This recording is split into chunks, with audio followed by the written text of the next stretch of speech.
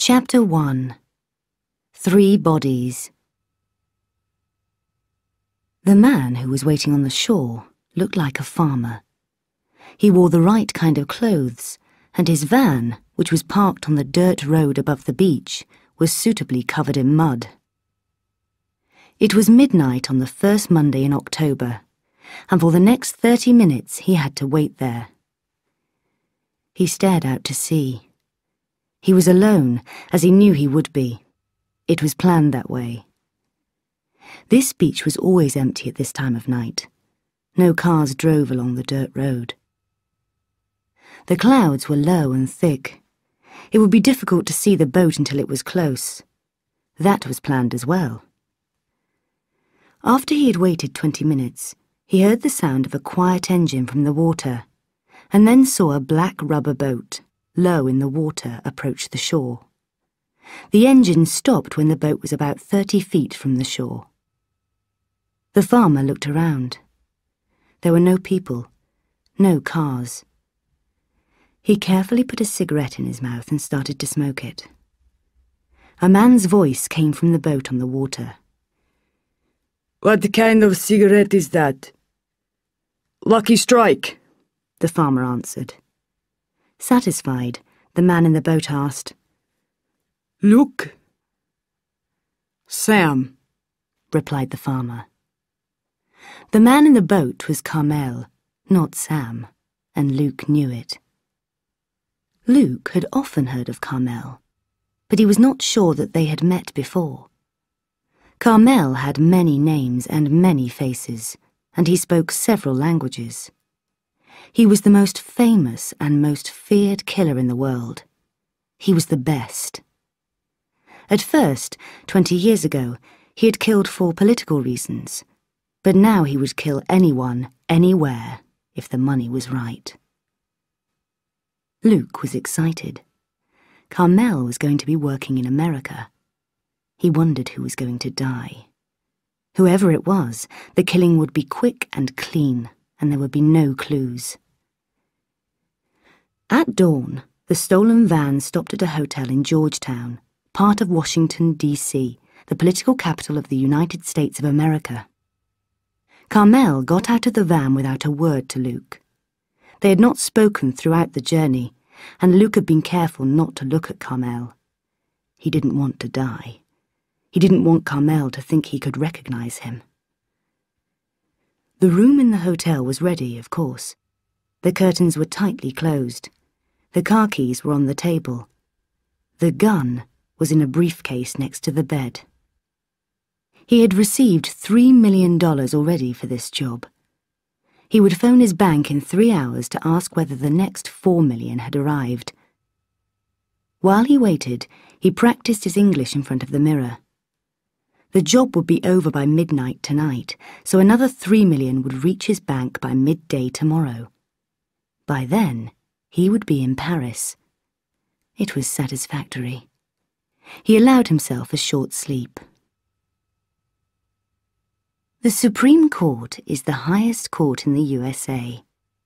It consists of 9 judges who hear only the most difficult cases in the country, those cases which might actually threaten the Constitution. Judges are appointed to the Supreme Court by the government, so a Republican government will try to get Republican judges appointed, and a Democratic government will try to get Democrats appointed. Judges become members of the Supreme Court for life. They can retire if they want, but if not, the job ends only with death. Judge Rosenberg was so old that he found it hard to stay awake sometimes, even during trials. He was a liberal and proud of it. He defended the Indians, the homosexuals, the poor, the blacks, the Mexicans, and the Puerto Ricans.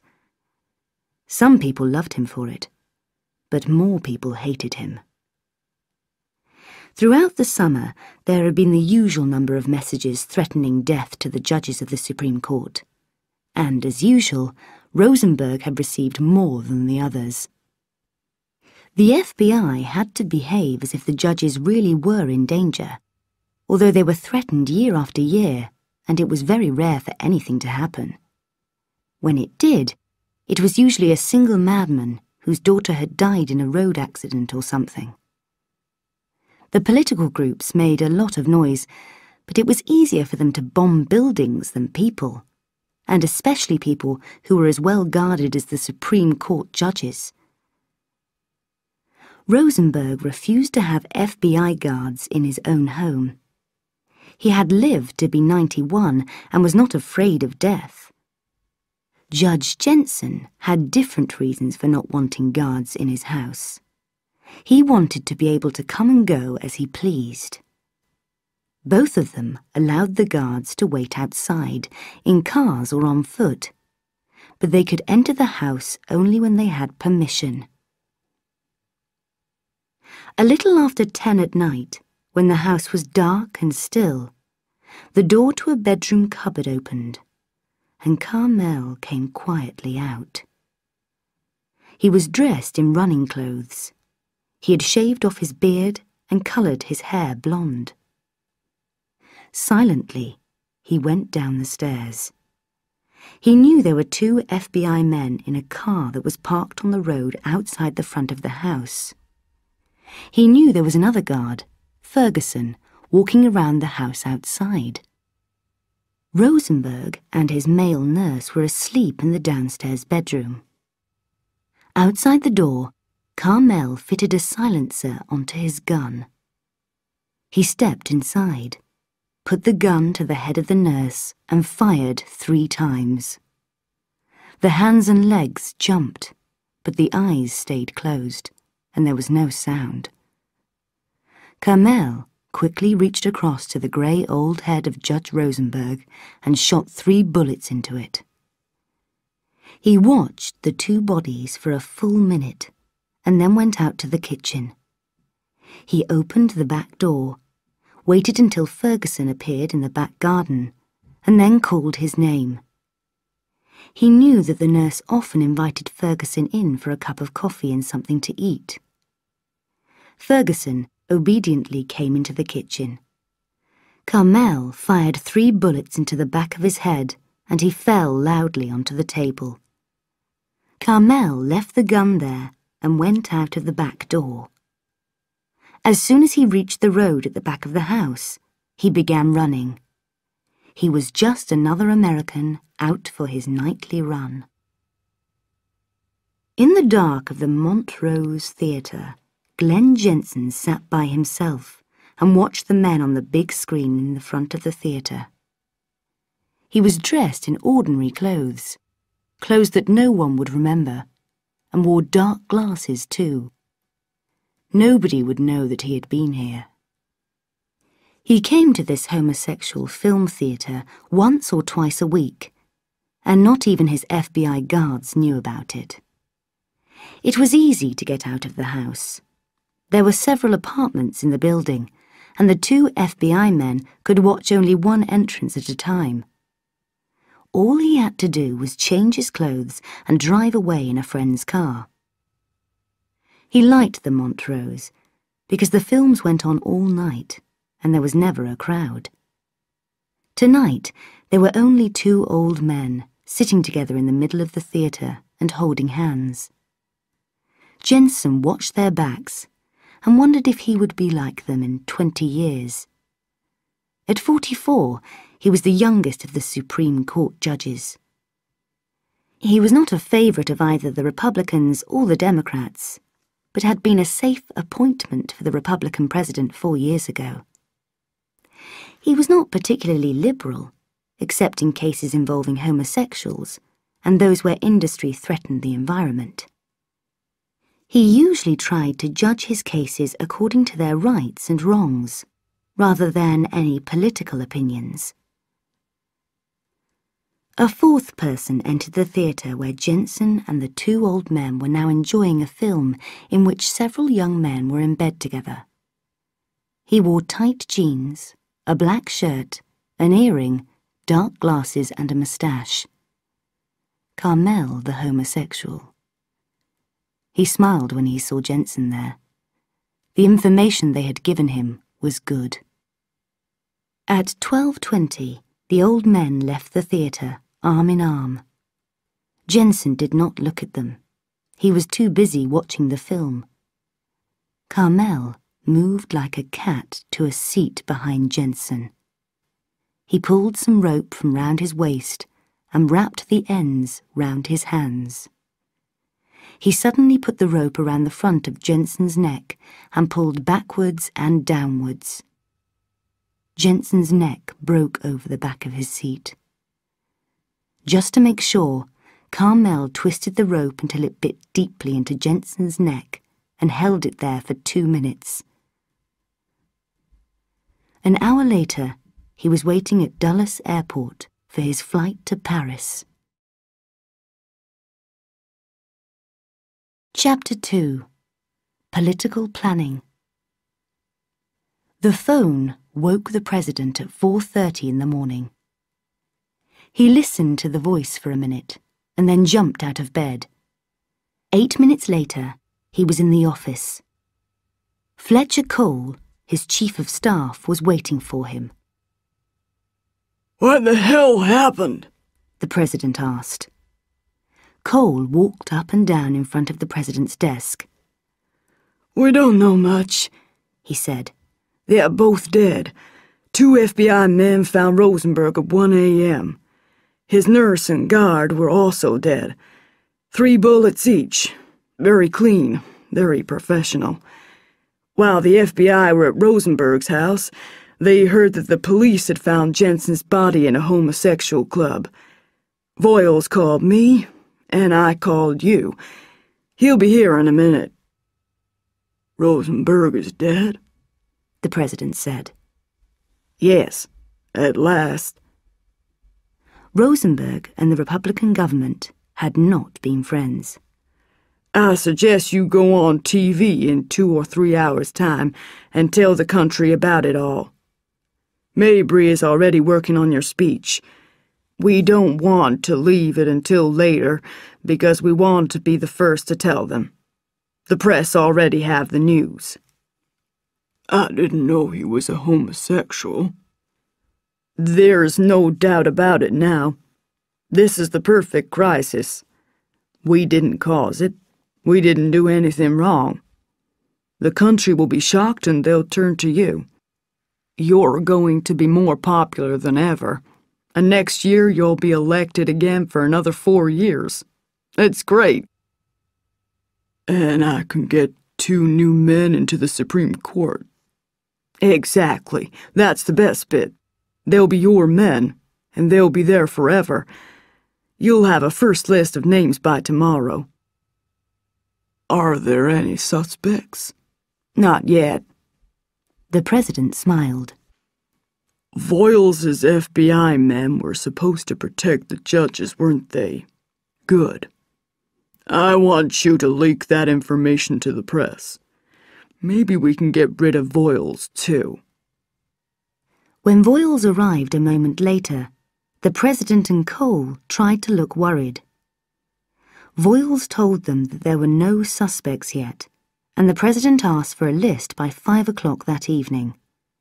They agreed that the killings must be connected. Voiles denied that his men had been careless. Rosenberg and Jensen are dead because they refused to let us guard them properly, he said. We're guarding the other 7, and they're still alive. At the moment, the president said, and looked at Cole. They almost smiled. They could easily make Voiles look stupid and inefficient over this business. Voiles knew it too. He was going to have to be careful. The president, or rather Cole, who told the president what to think, wanted his head, and the press would eat him alive. Back in his office, he ordered a full inquiry into the murders. Darby Shaw woke up a little before dawn. After 15 months of law school at Tulane University in New Orleans, her mind refused to rest for more than 6 hours. The work had not been so hard at her first university, in Phoenix, Arizona, where she had specialized in environmental science. Then she decided to become a lawyer and to defend the environment in the courts. The price was hard work and more hard work. There were some rewards, however. She turned over in the bed to look at the man sleeping next to her. Thomas Callahan was one of the most popular teachers in the university. He was 45 years old, but seemed a lot younger. He drank a lot, wore jeans, drove a Porsche, lived in the French Quarter, and managed to make even constitutional law interesting. He was also good in bed. And for the first time in his life, he had stayed with one woman for more than a few weeks. Darby and he had been together now for several months. She smiled and wondered what her fellow students would think. Only her very best friends knew the secret. She turned the TV on, and suddenly there was the president. She listened for a minute and then shook Thomas awake. "Thomas, wake up. Listen to this." She turned the sound up louder. Callahan sat up and stared at the screen, still half asleep. He understood what the president was saying, though. "Rosenberg? Murdered?" he said. Darby knew that Rosenberg was his hero. "Jensen, too," she said. The president finished his speech and Darby switched the TV off. "No suspects, according to the president," Callahan said. "I can think of at least 20 groups who wanted Rosenberg dead," Darby said, "starting with the Ku Klux Klan." "Yeah, but why those two judges? Okay, lots of people wanted Rosenberg dead. But why Jensen? Why not McDowell or Yount? They're both more liberal than Jensen." "Maybe they both just got killed on the same night by chance," Darby suggested, without believing it. "No, I don't think so," said Callahan. "These are the first Supreme Court judges ever to be murdered. And then 2 in one night? There must be some connection between the murders. But you know the worst thing? That fool president will be able to fill their places. That means that 8 out of the 9 will be Republicans. We won't be able to recognize the Constitution in 10 years. This is awful." "Perhaps that's why they were killed, Thomas. Someone or some group wants a different Supreme Court, filled with Republicans." "But why Jensen? He was appointed by a Republican." "I don't know, but there must be some connection. Maybe there's a clue in the cases the Supreme Court was due to hear this year. The library will have that information. I think I'll spend some time on this today." Chapter 3. No Clues. Denton Voiles put Eric East in charge of the case. On Thursday, East reported back to Voiles with a list of their top suspects.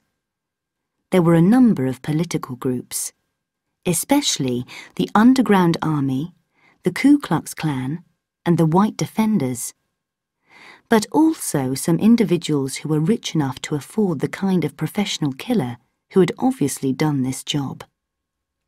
There was Nelson Muncy, who had lost his daughter in a sex killing in Florida.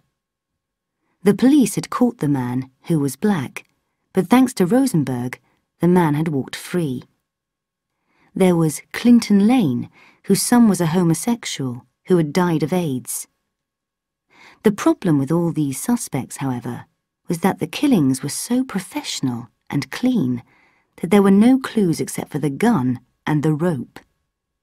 There were not even any clues about how the killer had entered Rosenberg's house. Still, Voiles and he agreed to have between 5 and 20 men investigate each suspect or group of suspects. In the law library and on the computers of Tulane University, Darby Shaw was gathering pages and pages of information.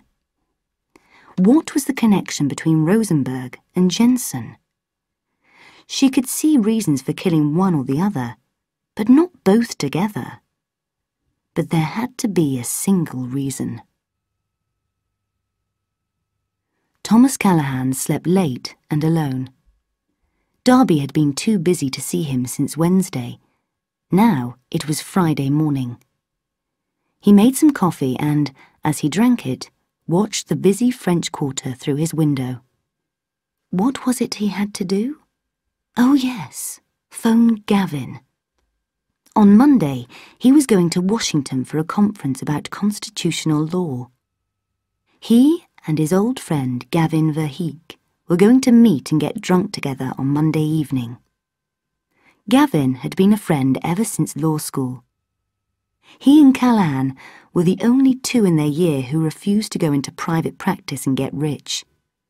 While Callahan had become a teacher, Verheek had joined the FBI as a legal advisor. When Verheek came on the phone, he said, "Thomas, how are you?" "It's 10:30. I'm not dressed. I'm sitting here in the French Quarter drinking coffee and watching the world outside. What are you doing?" "Well, here it's 11:30, and I haven't left the office since they found the bodies on Wednesday morning." "It makes me sick, Gavin. The president will get 2 Nazis onto the Supreme Court. I suppose you've already seen the list. I bet your office is already checking that they've lived good, clean lives. Go on, Gavin. Tell me who's on the list. I won't tell anyone else." "No chance.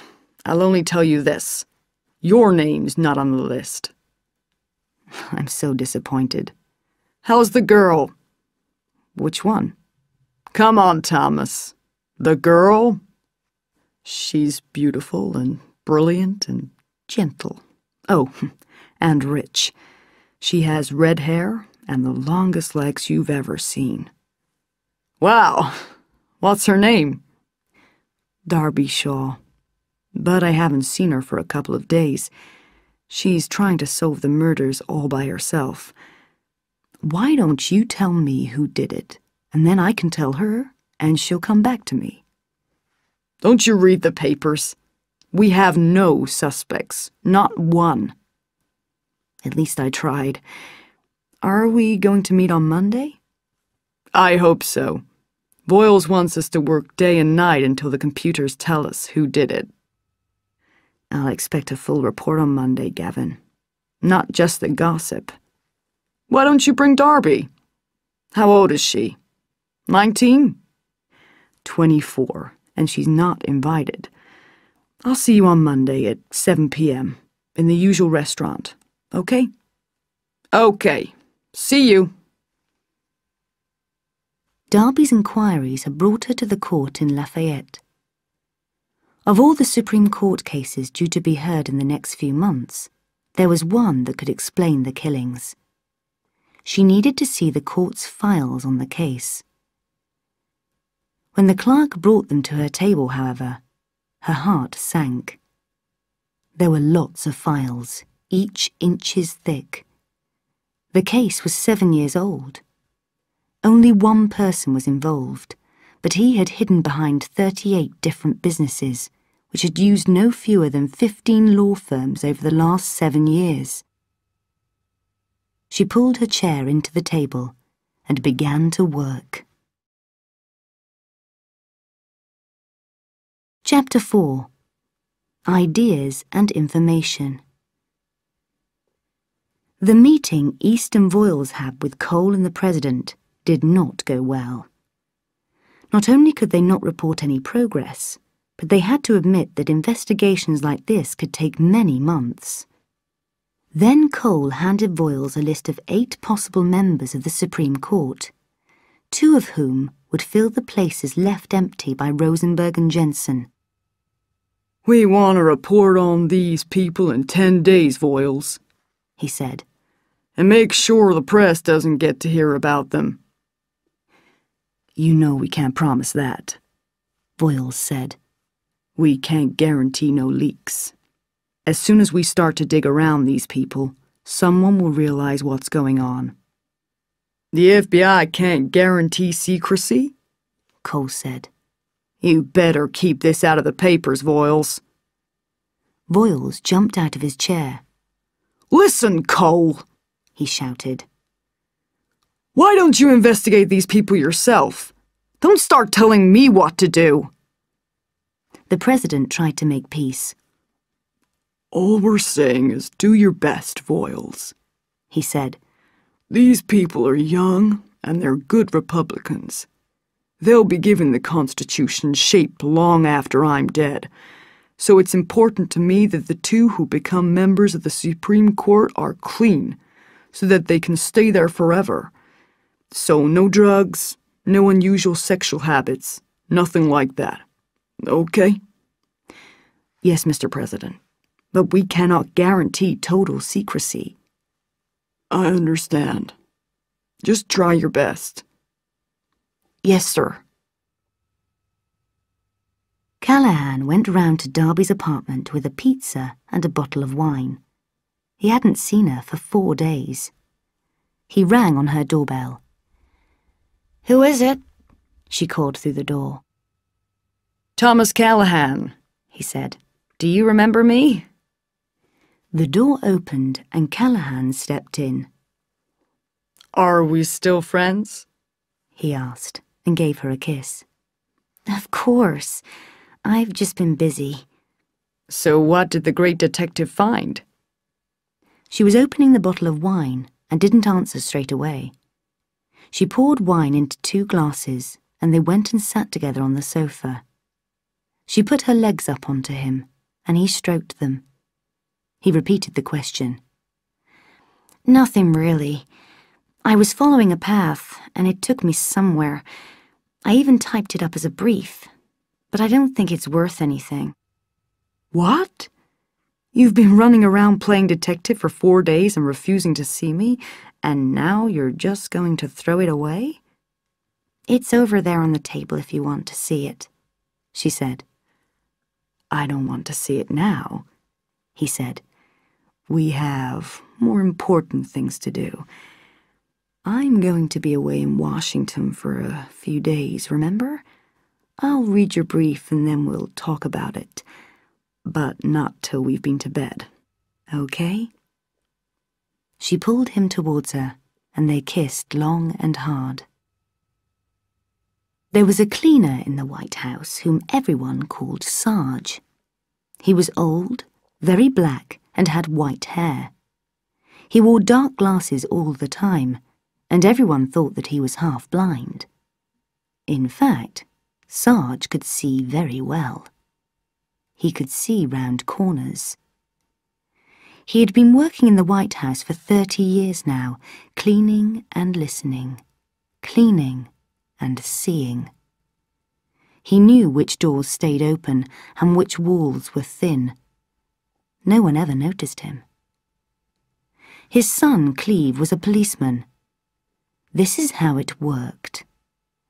Cleve would contact Gray Grantham of the Washington Post and arrange a meeting.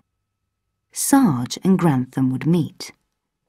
No one knew how Grantham got his political information, but it was always good and always correct. Sarge never talked to anyone except Grantham, and he didn't tell even him everything he found out. This time they met at Glenda's, a little cafe on 14th Street.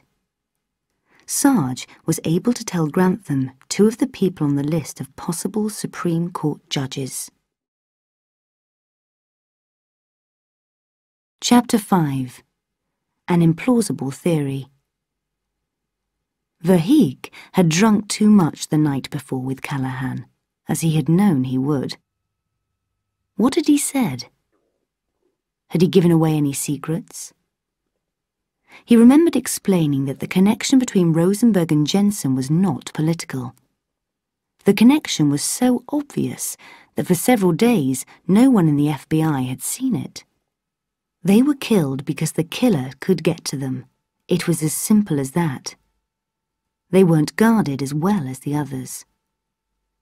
Of course, this still didn't answer the question why someone wanted 2 Supreme Court judges dead.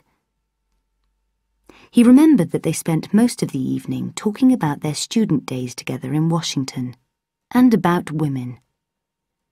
Callahan had given him a copy of the brief his girlfriend, what was her name? Darby, had written about the death of the two judges. Callahan had said it was an interesting theory. She didn't believe it, nor did he, but it was worth reading. Verheek pulled the brief out of his briefcase now and started to read it. It was better written than most briefs, and he enjoyed it. The theory was implausible, but no one else had thought of it. It was worth considering. He would show it to Eric East. The phone went 4 times. The answering machine came on, but the caller left no message.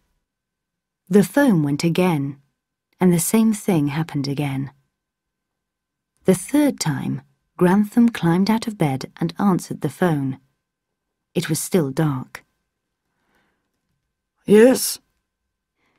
Is that Grey Grantham, of the Washington Post?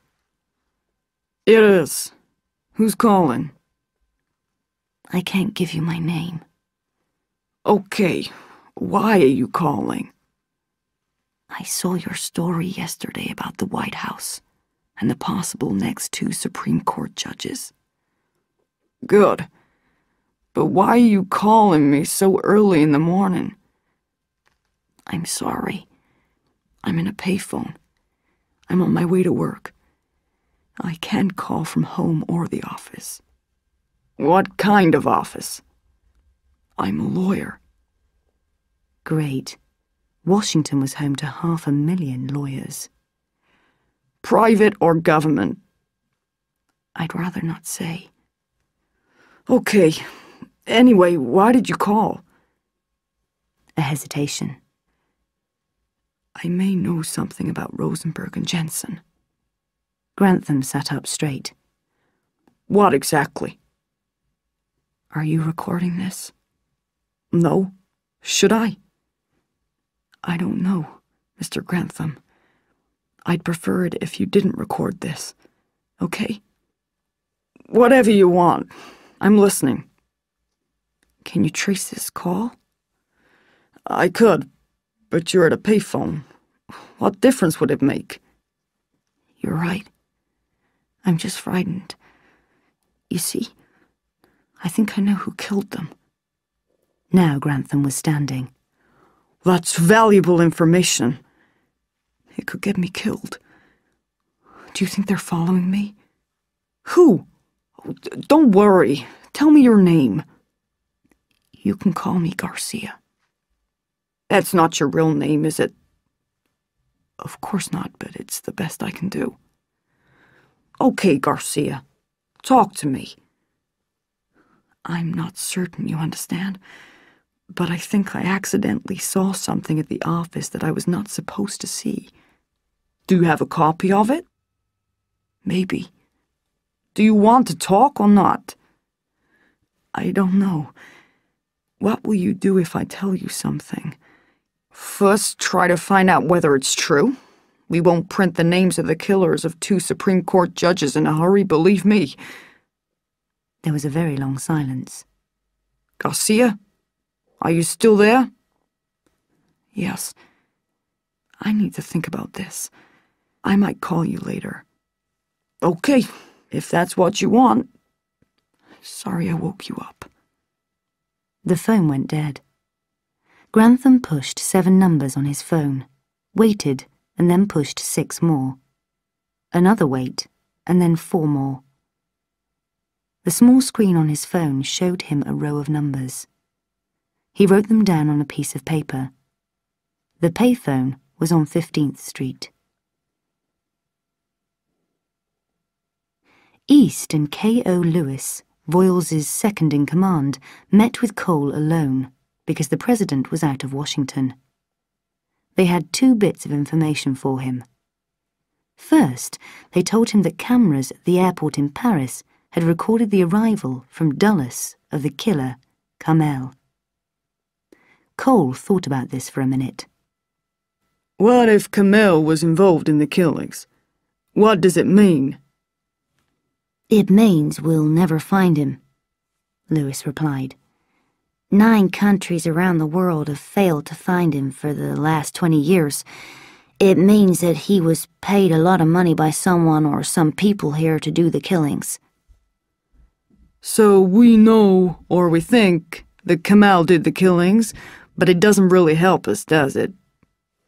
No, you're right. Okay. What else have you got for me? Lewis looked at East. There's no real progress to report, except... Except what? Well, there's this theory which has appeared in the last 24 hours. A law student in New Orleans wrote it up as a brief. We call it the Pelican brief. Here's a copy of it. Voiles liked it, but he was afraid it could hurt the president. How? Read it. You'll see. This time Garcia called Grantham during office hours. He didn't tell him anything new. He was still frightened and uncertain. They agreed that he would call again at lunchtime the next day. The call came from a payphone on Pennsylvania Avenue. Later, when the president returned, Cole told him about the brief. The theory isn't plausible, he said. But Voiles likes it. He probably doesn't believe the theory any more than anyone else, but we've made him look bad over these killings so far, and he wants revenge. He's going to investigate this new suspect. If the press get to hear about the investigation, that could be bad for you. We better do something about it. Is the suspect someone we know? Yes. Cole explained what was in the brief. Did we get a lot of money from him? Millions, one way or another, said Cole. But the president preferred not to know the various ways in which money came in, especially when they weren't always perfectly legal. Chapter 6. Hunted. Thomas was drinking too much over dinner. She didn't like it, and she told him so. He wanted to prove that she was wrong, so he drank even more. They had an argument. After dinner, outside the restaurant, he pulled the keys to his Porsche out of his pocket. "Thomas, no! You're too drunk to drive. Give me the keys." He held on to the keys and set off in the direction of the car park. He couldn't walk straight, and his foot kept slipping off the pavement into the road. She followed him, but stayed some way behind. She was too angry, and just wanted to get back to her apartment alone.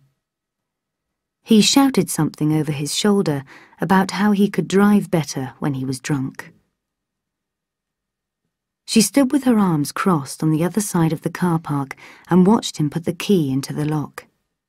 It took him 3 or 4 attempts.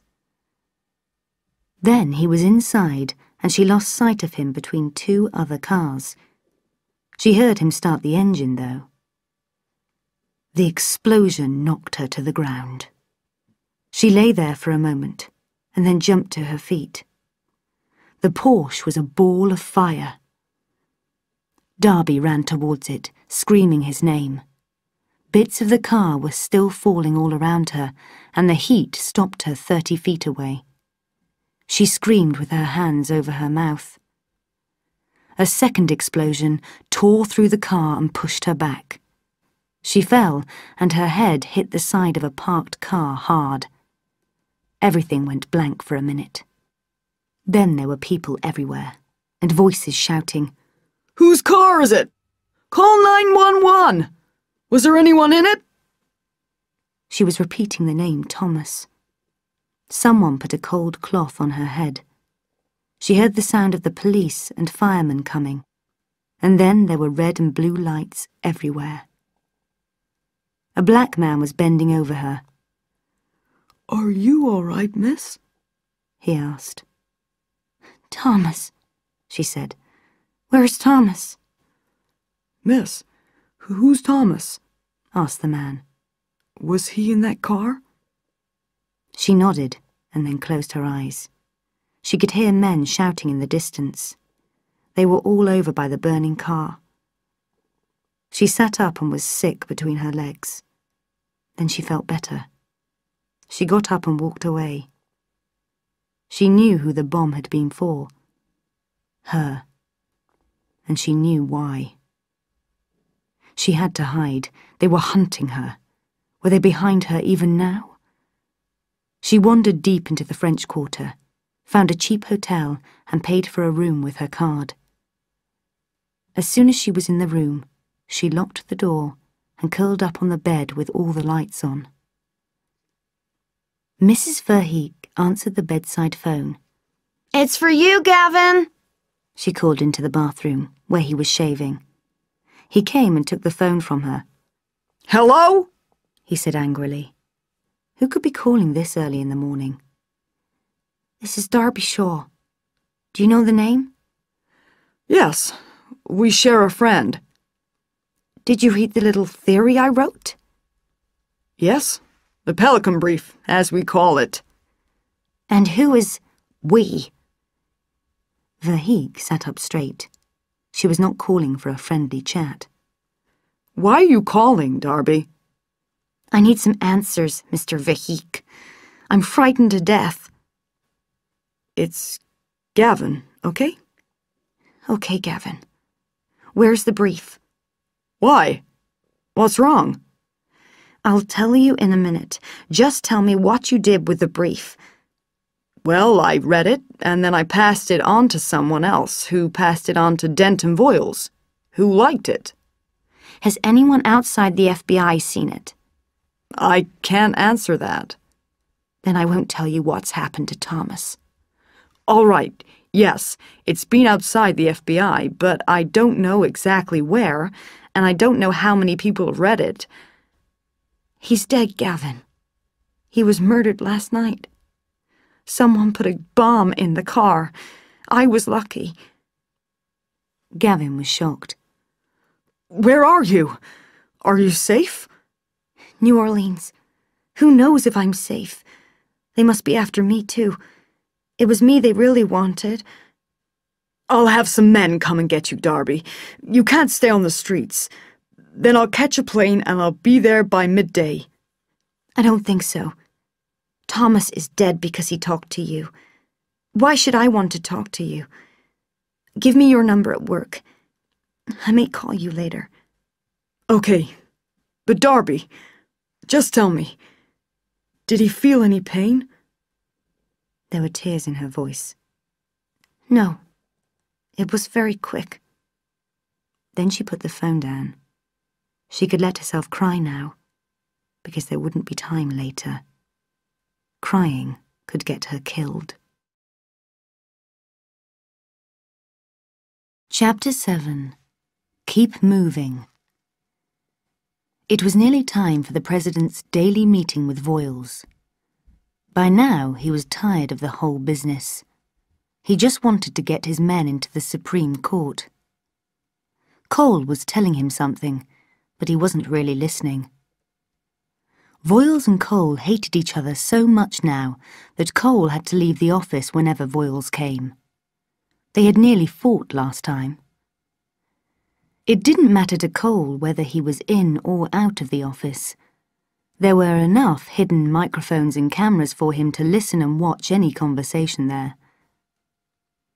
The President felt better knowing that Cole was at least watching. He greeted Voiles warmly at the door and led him over to the sofa for a friendly chat. Voiles was not impressed. Denton, the President said, I want to apologize for Cole's behavior last time. He can be stupid, can't he? Voiles said, knowing that Cole was listening. Yes, he's very clever and works amazingly hard, but he goes too far sometimes. Anyway, that's all behind us now. I want you to tell me all about this Pelican brief. How seriously are you taking it? Voiles tried not to smile. This was great. He had managed to get Colum, the president, worried. "We are investigating all suspects, Mr. President," he replied. "We have 14 men on this one." "I don't have to tell you, Denton," the president continued, "how much damage this theory could do if the press heard about it." "We won't tell the press, Mr. President." "I know. All I'm saying is that I want you to pull back from this one. The theory is crazy anyway, and I could really get hurt. Do you understand what I'm saying?" "Are you asking me not to investigate a suspect, Mr. President?" "I'm just saying that you must have better things to do with your men. The press is watching this investigation closely. You know how they are. They don't like me at all. So why don't you leave this one alone and chase the real suspects?" "Is that what you're asking me to do?" "I'm not asking you, Denton. I'm telling you to leave it alone for a couple of weeks. If you need to go back to it later, of course you must. But I'm still the boss around here. Remember?" Gavin stayed near Voiles' office until the secretary let him in. He couldn't believe it when Voiles and Lewis told him that they were no longer investigating the Pelican theory. "My best friend is dead because of that brief," he said. "He was killed by a car bomb.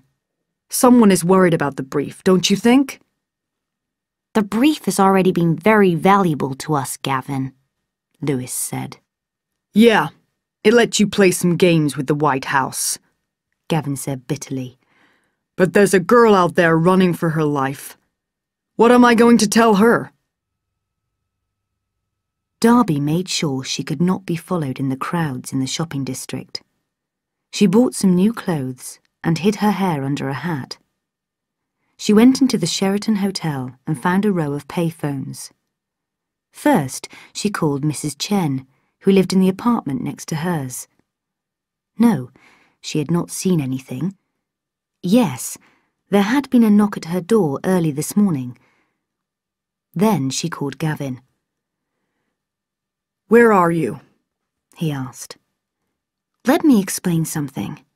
For now, I'm not going to tell you or anyone else where I am. Clear?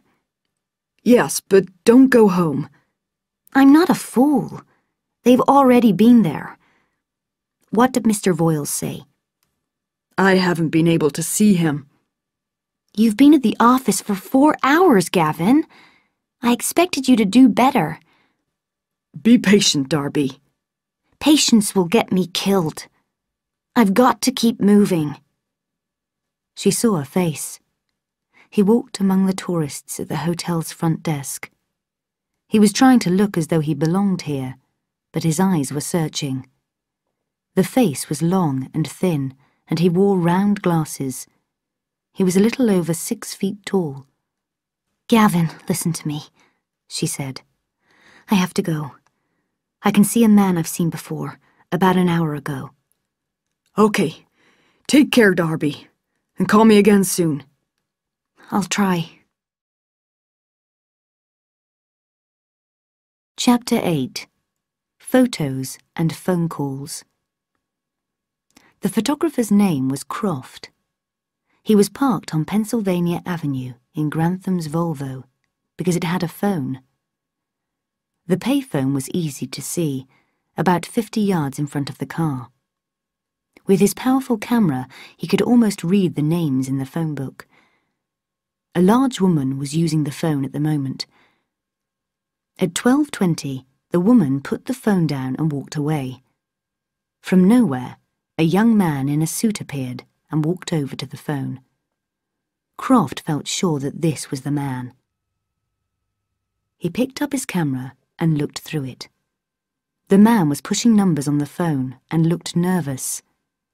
He kept looking this way and that. Croft took a couple of pictures. The phone in the car went 3 times. Croft didn't pick it up. It was Grantham at the office, signalling that this was their man. Croft used a whole film on the first camera.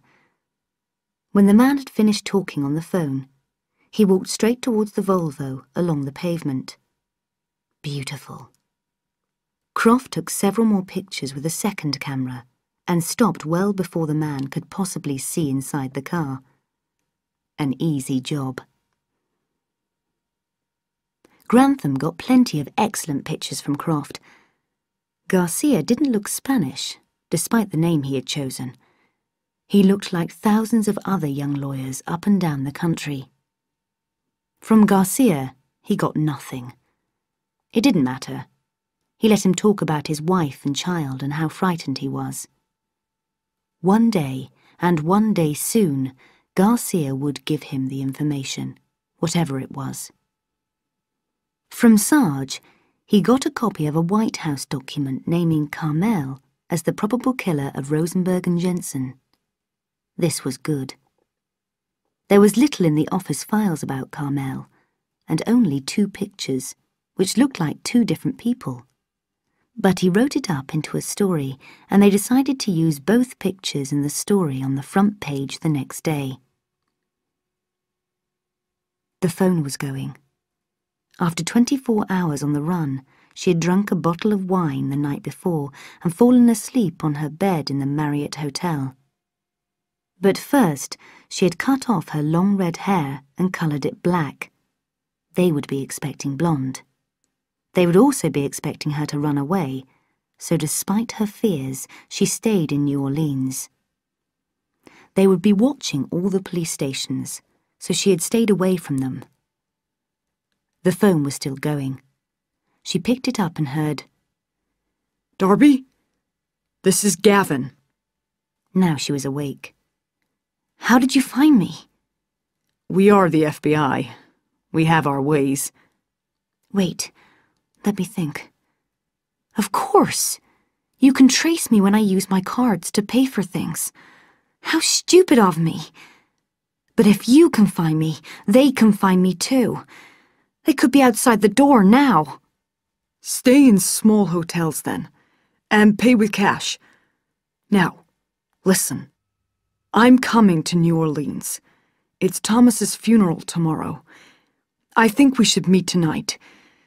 You have to trust me, Darby." "What did Voyle say?" Gavin hesitated. "We're taking no action at this time." "That's lawyer talk, Gavin. What does it mean?" "I don't want to talk on the phone. That's why we have to meet."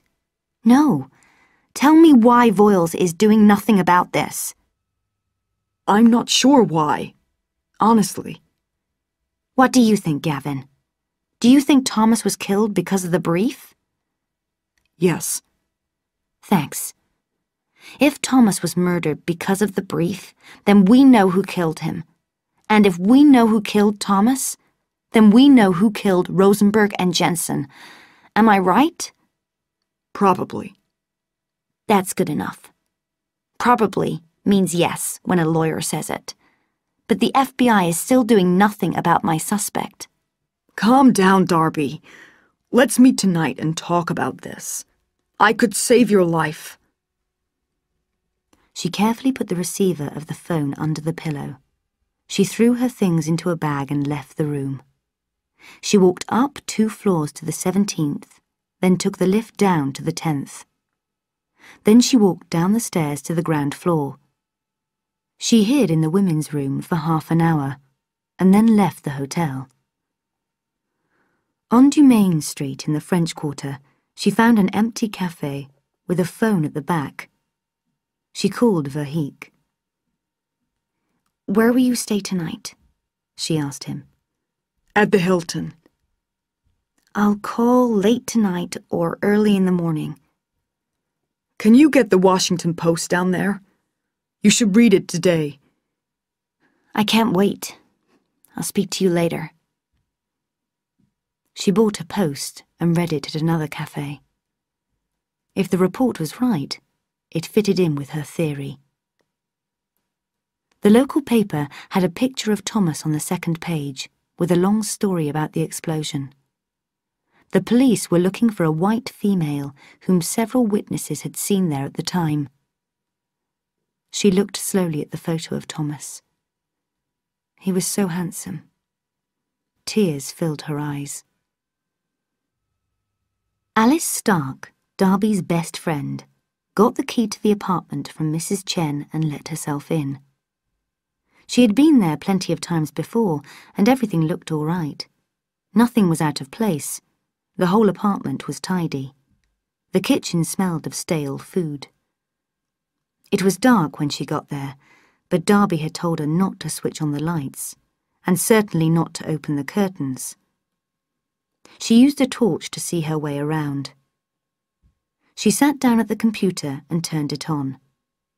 She looked for the files Darby had mentioned, but they weren't there. By the light of the torch, she looked in the boxes of diskettes. They were empty. Alice returned the key to Mrs. Chen and walked half a mile to where she had left her car. She met Darby as arranged in the restaurant, and she told her what she had discovered. Darby did not seem surprised, and refused to answer Alice's questions. Verheek was angry. She had said she would call him. Now it was midnight and she still hadn't called. He could save her life if she called. He had to do something. He decided to visit a few student bars to find out if anyone knew her and had seen her recently. He got back to his room at 3 in the morning. There were no messages. She hadn't called. Was she still alive? Chapter 9. Searching for Darby. Another phone call from Garcia.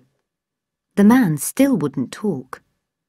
Why was he calling him before dawn on a Saturday? They'd had the same conversation every time, that he had to think about the safety of his wife and child, that he had seen something in his office. But there was never anything new. Grantham had just gone back to sleep when the phone went again. Hello? It was not Garcia this time.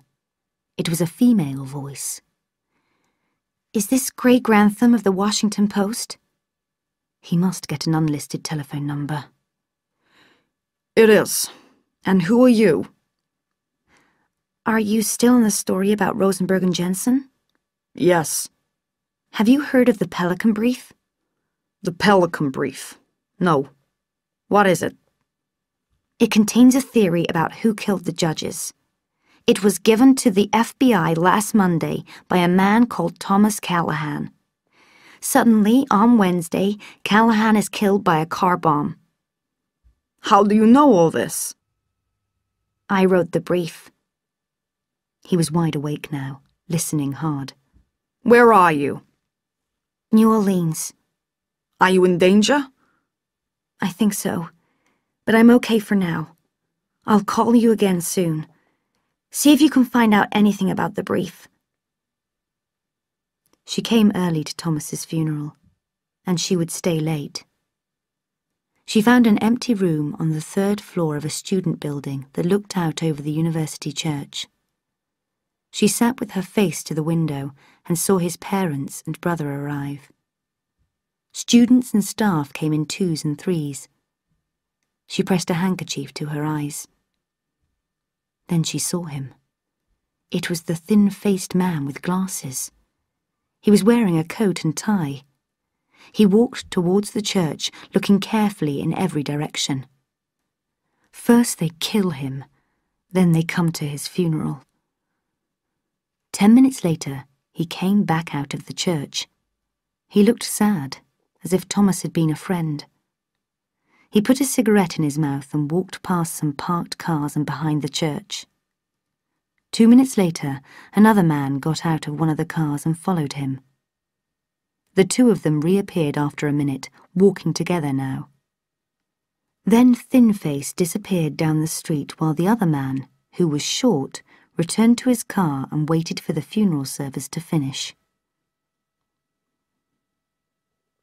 The Cubans lowered the small rubber boat into the water from their ship. They heard the sound of the little engine as the man went west through the darkness towards the coast. He would never use a commercial airline again. The photographs in Paris were embarrassing for a professional like himself, and his client was not pleased. Now he was going to have to do 2 jobs in a single month, which he had never done before. But this one would be easy. Just a young woman. In the hotel room in New Orleans, he spoke on the phone to a man calling himself Mr. Sneller. "Tell me about her," he said. "There are 2 photos in the briefcase." Kamel opened the case and took out the photos. "I've got them. She's beautiful. It will almost be a pity to kill her." "Yes, but all that red hair is gone. We found some hair on the floor of a hotel room. She's coloured it black." "Where is she now?" "We don't know. She has stopped using her cards to pay for things. She took out a lot of money from a bank, and since then she has disappeared. We think she's still in New Orleans, though. Someone was in her apartment last night. We just missed them. The bomb failed. We don't expect you to fail." Gavin was tired. He had spent 2 nights searching the bars, and he was too old for these late nights. When the phone went, he was still asleep. "Gavin?" "Darby, is that you?" "Yes." "Why haven't you called before?" "That doesn't matter now. You should know that they're here in New Orleans. I've seen 2 of them, a thin-faced man and a short man. They were at the funeral service yesterday." "Where were you?" "Watching. How long will you be in town?" "Until we meet. When will that be?" "I don't know yet. I'll call again soon." The phone went dead. Gavin picked it up and threw it across his hotel room. Chapter 10. Another Body. The first thing she did when she woke up on Sunday morning was listen. Was the door opening? Was the floor outside making a noise? When she was sure she was safe, she thought about Thomas. She remembered their times together. She remembered how he loved her. It was a surprise for him, the first time he had really been in love. And she loved him too. After a few minutes of thinking about Thomas, she thought about them. She had to think like them too, to stay alive. Where would they be today? Where could she go? Was it time to move hotels again? Yes. Did they know that she was now a blonde? She felt hungry. She had hardly eaten for days. This hotel didn't do breakfast on Sundays, so she had to go out. She left by the back door through the kitchen. He saw her when she reached Burgundy Street. The hair was different, but she couldn't change her long legs. He started to follow her. Carmel was practicing his English when the phone went. It was Sneller. "She's here," he said. "One of our men saw her this morning. He chased her, but she noticed him and lost him in the football crowds." Carmel said, "So how am I supposed to find her, if your men can't tell me where she's staying?" "It might not matter," Sneller said. "There's an FBI lawyer in town. The fool has been visiting bars and asking questions about her, spreading his name around.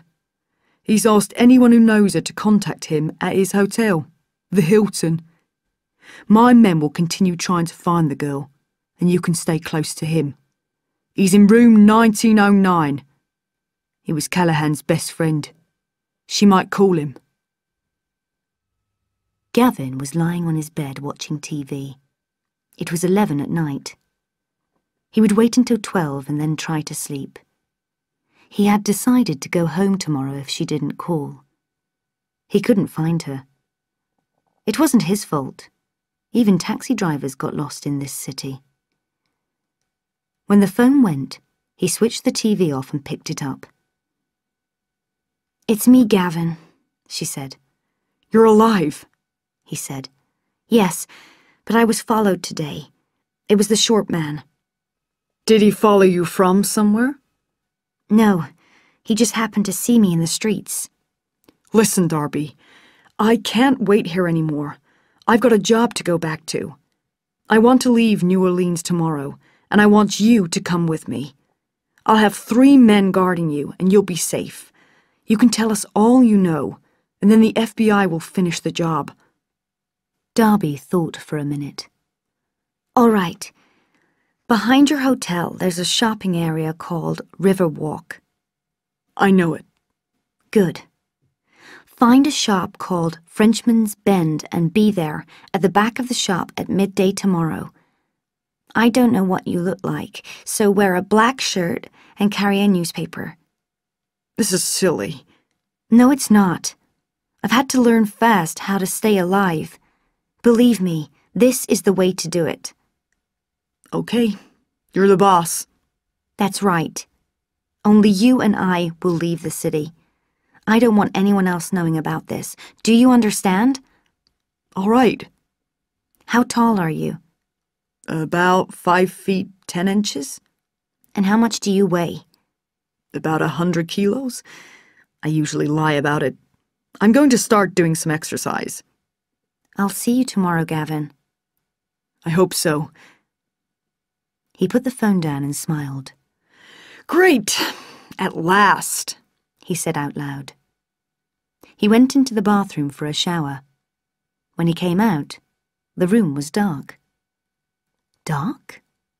But he had left the light on, hadn't he? He started to walk over to the light switch. The first blow caught him in the throat. He fell to his knees, which made the second blow easy. It landed like a rock on the back of his neck. And Gavin was dead. Carmel switched on a light. He lifted up the body and put it on the bed. He turned the sound on the television up loud, opened his bag, and took out a cheap gun. He held it to the right side of Gavin's head and fired. Then he carefully put the gun in Gavin's right hand and curled the fingers around it. It wouldn't take a doctor very long to find out how Gavin had really died, but Carmel didn't need very long. By the evening of the next day, he would be out of the country. He opened up the receiver of the telephone and took out the little microphone. He pulled the recorder out from under the bed. Finally, he checked that the cupboard where he had waited was clean. Then he left the room. No one had seen him enter, and no one saw him leave.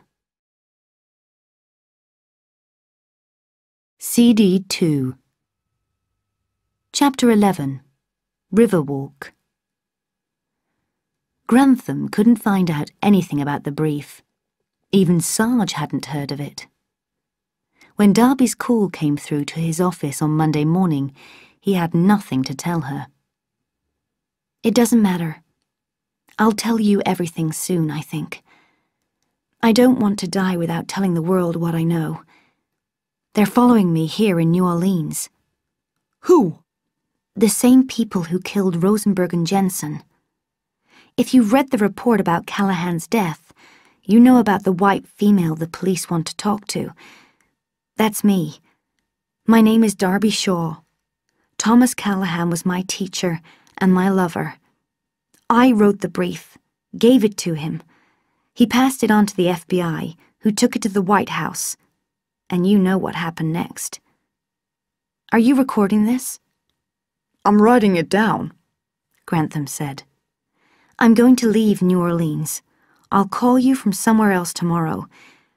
Can you get a copy of the list of people who gave large amounts of money to help the president get elected? Easy. It's public information. I'll have it by the time you call. Do you have a copy of the brief? No, but I remember it all. And you know who's doing the killing? Yes, and as soon as I tell you, your life will be in danger too. Tell me now. Not so fast. I'll call you tomorrow. After the phone conversation, Grantham went in to see his boss, Smith Keene. He explained the situation to him. Keene was excited but said, "Even if she tells us what's in the brief, we can't print the story. We'll need an independent witness." "I'm working on it," Grantham said, and told him about Garcia. "This is going to be big," Keene said. "This is going to put the Post right back up at the top." She arrived on Riverwalk at 11. She sat in a restaurant and nervously drank a coffee while watching the people pass. She didn't see Thinface, or Shorty, or anyone else she recognized. At 11:45, she got up and walked towards Frenchman's Bend. If he wasn't there by 12:15, she would leave. But he was there, wearing the black shirt and carrying a newspaper. He looked nervous, too. She liked that. At exactly 12 o'clock, he walked into the shop and went to the back. She came up behind him and said, "Gavin?" He had practiced Gavin's voice for hours, but wasn't sure he had it exactly right. He turned around quickly and said, "Darby?" Then he pretended to cough. She wouldn't expect the same voice from someone with a cold. "Let's get out of here," he said. "Follow me," she said. Darby took his hand and led him out of the shop and towards the river. "Have you seen them?" he asked. "No, but they're around somewhere." "Where are we going?" "Just come with me." "You're walking too fast, Darby. It will look strange to people. Let me make a phone call. I can have men here in 10 minutes and then we'll be safe." He was pleased with himself. He sounded just right. "No," she said, but she slowed down. They joined the queue for the riverboat Bio Queen. "The boat will take us to where I've parked a car," she explained. "Then we get out of here fast." Carmel was uncomfortable. He was wearing a great many underclothes so that he would look as fat as Verheek, but he could wait an hour until they were out of the city. And then... The man with the gun pushed his way through the queue. He had killed before, but never in such a public place. The queue was moving, but he was getting through it. The man and the woman were just about to step onto the boat when he reached them. He pulled the gun out of his pocket, held it to the man's head, and fired. He disappeared through the crowd.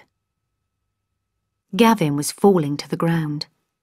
Darby screamed and moved back in horror. "He's got a gun!" a woman shouted and pointed at Gavin, who was on his hands and knees with a small gun in his right hand. Blood poured from his nose and chin and formed a small pool under his face. His head was hanging down until it nearly touched the ground. He was speaking some words in a language Darby didn't recognize. "He's Egyptian," someone in the crowd said. He fell forward, dropping the gun into the water, and died in a widening pool of blood. Darby walked away as the crowd moved forwards to see the dead man, and 2 policemen started to push their way through. She left Riverwalk after dark. She had bought new clothes and wore a new coat as well. She waved at a taxi. "How much to take me to Baton Rouge?" she asked. "That's a long way," the driver said. "You should go by bus or train." "How much?" she asked again. $150, the man said, after a moment's thought. "Here's 200, she said. "Get me there fast." Thomas had talked to her about his friend Gavin Verheek. She knew he wasn't an Egyptian. Chapter 12. Darby Explains. Voiles sent East down to New Orleans to learn the truth about Verheek's death. Lewis brought the news to his office. "Danton, when are we going to start taking this Pelican brief seriously?" he asked. People keep dying because of it. We'd better investigate it. It must be Matisse. I know, Voiles said. We'll send down a team of men. But I don't want the fool in the White House or Cole to hear that we're investigating it. I want to surprise them. When the president told me to leave the brief alone, I was carrying a small recorder in my pocket. I've got every word loud and clear. If we find that the brief is accurate, the press will love us, and we can let them know that the president told us not to investigate it. That'll be the end of him and Cole, Lewis said happily. I know. He'll have no chance in the election next year. We've got him. They smiled at each other. But what about Matisse? Lewis said. If he hadn't killed all those people, we wouldn't have thought the brief was right. He must be crazy. There are rumors that he is, Voiles replied. I've spoken to the CIA. They had men in New Orleans. They don't know where Matisse is. He's probably not in this country. He owns houses all over the world. We'll need their help to get him. They were following the girl, too, but they lost her in Chicago airport. She could be anywhere by now. She could be dead, Lewis said. Matisse's men are following her as well. Grantham traced 2 old photographs of her, one from her high school, one from her first university. He pinned them up beside his desk. She was beautiful. She called him as she had promised. He had read about the killing of a lawyer in New Orleans, and she told him the true story. She also told him about the other killing, which had not appeared in the newspapers. Then she said, "Can you come to New York tomorrow, Grantham?" Of course. It'll only take a few hours. But please, call me Gray. He looked at the photographs of her. "I'll ring tomorrow morning to tell you where to meet me. And tomorrow, I'll tell you who killed Rosenberg and Jensen." Do you know who did it? I know who paid for the killings. I know his name. I know his business and his politics. And you'll tell me tomorrow. If I'm still alive. A pause. Perhaps we should talk immediately, he said. They met in her room in the St. Moritz Hotel in New York. They chatted for a while, getting to know each other. It was the first normal conversation Darby had had for a week, and it was a great pleasure. They sent out for some food, and after they had eaten, he switched on a recorder, and she told him a story. For centuries, the Mississippi River has been carrying mud down to the sea. Where the river meets the sea, marshes have spread out over an enormous area. These marshes are the home for a great many rare and unusual animals, birds, reptiles, and fish. Then, oil was discovered there in 1930. The oil companies began to destroy the marshes. Where the river mud had been creating new land, now the sea was able to wash the land away. Since the discovery of oil, tens of thousands of acres of Louisiana marshland is gone. Every 14 minutes, another acre disappears underwater. In 1979, an oil company owned by Victor Matisse found a very rich oil field worth thousands of millions of dollars. Matisse wanted it all. He knew that others would buy the surrounding land if they heard there was a major oil field there, so he pretended that nothing had happened. He stopped work there and waited. Slowly and patiently, as the years passed, he bought the surrounding land. He created new companies, lots of them, so that no one would know that he was the buyer. At last, he was ready to begin drilling. Then, a small environmental group called Green Rescue made a legal request to the courts to stop the drilling. The request was unexpected, because for so long Louisiana had profited from the oil companies. The court in Lafayette agreed that all drilling should stop until the case was settled. Matisse knew that this could take years. He was dangerously angry. He spent weeks with his lawyers making plans. But every move they made was disallowed by the courts. People were sympathetic to Green Rescue's case. A lot of wildlife was at risk.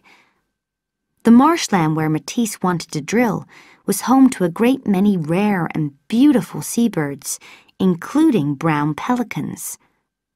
There were very few of these pelicans left. When people thought about the case, they thought about the pelicans. At last, the case came to trial. Green Rescue lost, and that was not surprising. Matisse had spent millions of dollars and had the best lawyers in the country. But the judge still forbade the drilling to start. The pelican was a protected bird under Louisiana law, and Green Rescue weren't finished yet. They would take the case all the way to the Supreme Court. How long would it take to reach the Supreme Court? Gray asked. Between 3 and 5 years. By then, Rosenberg would be dead anyway. Yes, but it might be a Democratic president who was choosing the judge to take his place. Matisse couldn't take that chance.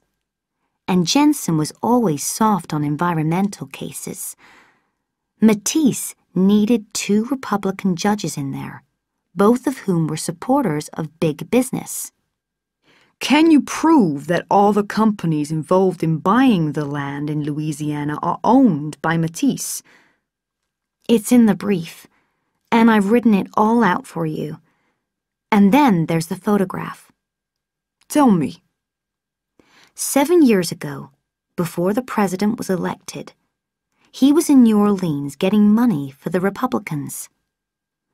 Although Matisse stays out of the public eye, he was there that day, and some clever photographer got a picture of him shaking hands with the president. Both of them are smiling, and they look like old friends. It's beautiful. I can easily find a copy of that. This whole thing is beautiful. It's the biggest story since Watergate, maybe even bigger. Gray turned off the recorder and sat back in his chair. They were silent for a short while. Then he asked, Do you think Matisse himself chose Rosenberg and Jensen? No, I'm sure he had advice from a lawyer. He's got lawyers all over the country. Gray sat up again. Does he have any in Washington? Yes, there are 2 firms there who do some work for him. Brim, Stearns and Kidlow is one of them. The other is White and Blazevich, a very old Republican firm. But why are you interested? Gray quickly told her about Garcia. Maybe he works at one of those 2 firms, he said. That would make it much easier to find him. They were both tired. She asked him to sleep on the sofa in her room that night so that she could get a good night's sleep for the first time for days. He agreed. She was so beautiful that he would do anything to be close to her. He would even sleep on a 5-foot sofa. Chapter 13. Washington. Darby worked in the library all morning and rang Grantham at midday. She had been reading lists of the members at both of the Washington law firms that worked for Matisse. There was no one called Garcia on either list, of course. There were 4 Spanish names among the 190 lawyers who worked for Brim, Stearns and Kidlow, but none among the 412 who worked for White and Blazevich. She rang Gray with this information from a payphone in a cafe on 6th Avenue. As she turned to leave, she saw the short man who had been looking for her in New Orleans. He was here, in New York, walking the streets. He didn't look inside the cafe, however. For the moment, she was safe. but it was time to leave New York. 2 hours later, she was at Newark Airport. When this was all over, if she was still alive, where could she go? She thought of the thousands of islands in the Caribbean. No one could find her there. She no longer wanted to practice law. All she wanted to do was reach her 25th birthday, and maybe her 30th too. Croft spent a week waiting outside the offices of Brim, Stearns and Kidlow. There were plenty of lawyers who looked as young as Garcia, and they all dressed similarly in dark suits. But there was no Garcia. He was sure of it. Some of the people employed by the White House didn't work at the White House. Some were so secret that their offices were elsewhere, and very few people knew of their existence. Matthew Barr was one of these shadowy people. He was riding in the back of the car with Cole. Cole was silent while Barr read the Pelican brief. When he had finished, Barr said, "I'd love to know how much of this is true." "So would we," Cole said. "What did the president say about it?" "He agreed that the theory was implausible, so he asked Voiles not to investigate it." "Really? And what if it's true?" "Then the president has got problems. Me too." They rode in silence for a while and watched the traffic. Then Cole said, "We need to know if the brief is true." "If people are dying, it's true. Why else did Callahan and Verheek die?" There was no other reason, and Cole knew it. "I want you to do something." "Find the girl?" "No. Go to Matisse and talk to him." "It won't be easy. He isn't exactly listed in the phone book." "You can do it. You've done more difficult things for us in the past. You've done worse for us, too." "And you think Victor will trust me and tell me his secrets?" "Why not? You're not a policeman. You can help him. You can tell him that the press will have the story soon, and so it would be a good idea for him to disappear. Then he'll trust you." "What if it's true?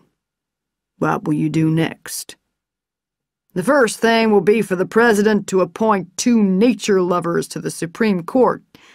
That will show people that we really care for the environment. Then, at the same time, he will get the FBI to start an official investigation into Victor Matisse." Barr was smiling with admiration. "What about the photograph?" he asked. "Easy. It's 7 years old. We say that in those days Matisse was a good citizen, not a madman as he is now.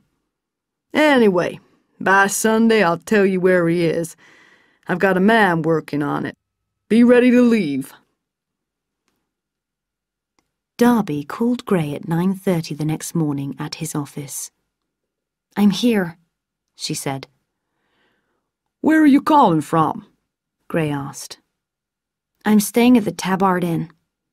I saw an old friend in New York and decided it was time to leave. I hope I didn't bring any of them with me. I bought 2 plane tickets with my card for them to follow, but I paid cash for the one I really used. Even then I changed planes 4 times. If they follow me here, they must be magicians. If I see any of them here, I think I'll just surrender." "When do we meet?" Meet me in the restaurant here at 9 tonight. But, Gray, don't use your own car. Hire another one. And be ready to stay away from your home and office for a few days. I've booked you a room at the Marbury Hotel." "Surely the office is safe, Darby." "I'm not in the mood to argue. If you're going to be difficult, Gray, I'll simply disappear. I'm sure I'll live longer out of the country anyway. I've got to go now. You be careful." The Marbury was close to where his boss, Smith Keene, lived, and there were some things they had to talk about. The next morning, he rang Keane from his room, and they arranged to meet outside the front of the hotel in 15 minutes. While they drove around in Keane's car, they discussed various ways in which they could use the information they had. They agreed that finding Garcia was the key to the whole story. Without Garcia, they had little more than rumor and an unlikely theory. They hoped that Garcia's information really was as important as they were guessing it was. She had told him to stay off the streets and to eat in his room. After Keane had left him near his hotel, he bought a sandwich and a cup of coffee and returned to his room. An Asian cleaning woman was working outside his room. "Did you forget something, sir?" she asked. Gray looked at her. "What do you mean?" "You just left your room, sir, and now you're back." "I left 2 hours ago." "No, sir. A man left your room 10 minutes ago." She hesitated and looked at his face closely. "But now I see that it was another man, sir." He walked quickly to the stairs and ran all the way down to the ground floor. What was in his room? Nothing important. Just some clothes. Nothing about Darby. Her phone number at the Tabard Inn was in his pocket. He had to find her. And quick. Chapter 14. Curtis D. Morgan. Darby spent the day in the Georgetown Law Library, reading and taking notes about the members of the Washington law firms that Matisse used. It was boring work, and her mind often wandered. She thought a lot about Thomas. Matthew Barr went to New Orleans, where he met a lawyer who told him to fly to a certain hotel in Fort Lauderdale, Florida. He wouldn't tell Barr what was going to happen there, but when Barr arrived, he found a room waiting for him. A note at the front desk of the hotel said he would receive a phone call in the early morning. He called Fletcher Cole at home at 10 and told him the news. She stepped on the note when she opened her door. It said, "Darby, I'm in the garden. It's urgent. Gray." She locked the door, went downstairs through the restaurant and out into the garden. She found him sitting at a small table, half hidden behind a wall. "Why are you here?" she demanded in a whisper. He told her what had happened and what he'd done for the rest of the day. He had spent it riding round the city in a dozen different taxis, waiting for dark. Then he came to the Tabard. He was certain that no one had followed him. She listened. She watched the restaurant and the entrance to the garden and heard every word. "I have no idea how anyone could find my room," he said. "Did you tell anyone your room number?" He thought for a second. "Only Smith Keane, but he didn't have time to tell anyone else." "Where were you when you told him?" "In his car." She shook her head slowly. "I told you not to tell anyone, didn't I? You think this is all a game. It's not, Gray. It's real. This isn't just a great newspaper story, which is going to make Gray Grantham famous and win him prizes. I've seen people die. God knows how many times I've been close to death myself. These people are dangerous, and they're professionals. They know about you and the Washington Post. They've probably been listening to you since you wrote the first story about this matter. They'll have microphones hidden in your apartment, your car, and your office. It looks as though they've got microphones in Keane's car as well. Do you understand what I'm saying? Last night at dinner, we tried to pretend we were two normal people getting to know each other, but that wasn't real. This is real." She was right, of course. He felt like a schoolchild in front of an angry teacher. "You can stay here tonight," she said. and tomorrow I'll find you another small hotel." After breakfast the next morning, she got on the phone. She rang the Georgetown Law School and pretended to be from White and Blasevich. She said that their computers were not working, and that for the sake of her records, she needed to know which students had worked for White and Blasevich last summer. She waited, with her hand over the mouthpiece of the phone, and looked at Gray.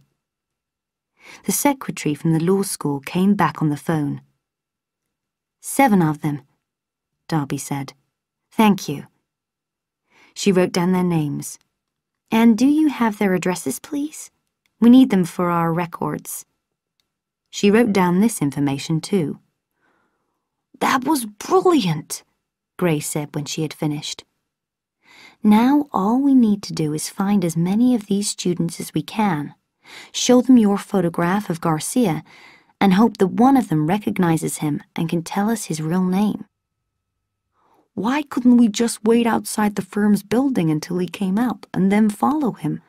That's what Croft was doing at Brim, Stearns and Kidlow." "Too risky. It seems likely that White and Blasevich were involved in some way in the killings. There are people who know my face, and we know they're looking for you too. What if they're guarding White and Blasevich? They would see us, and then we'd be dead." They hired a car and began to try to find the 7 students.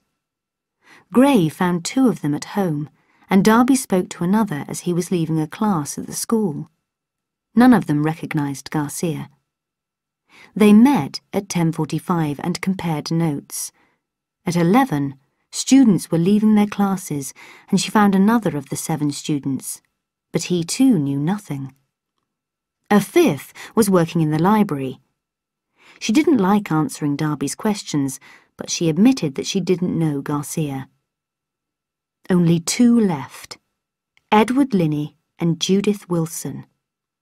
Wilson was expected back at her apartment at 1 o'clock, so Gray spent the rest of the morning trying to find Linney. But he was not at home, and no one at the school seemed to know where he was. They hadn't seen him for several weeks. They drove together to Judith Wilson's apartment. She wasn't there at 1, so they waited. She arrived an hour later. Gray jumped out of the car, ran up to her, and caught her at her front door. He showed her the photograph, and Darby saw her shake her head. "Linney had better be good," he said as he got back into the car. "But where is he?" "I hope we find him today," she said, "because tomorrow I leave the country if we don't." Back at the law school, one of his fellow students at last told them where he was. In a private hospital. He was well on the way to becoming an alcoholic, and his parents had ordered him to spend some time there. The nurse at the front desk of the hospital told Gray that Mr. Linney was in room 22, but refused to let him see him. Gray asked to see the manager, and while the nurse was fetching him, Gray whispered to Darby, "Room 22." She left the waiting room and boldly walked to his room. She knocked and went in. The young man looked surprised to see her. "I'm Sarah Jacobs," she said. "I work for the Washington Post. May I ask you a question?"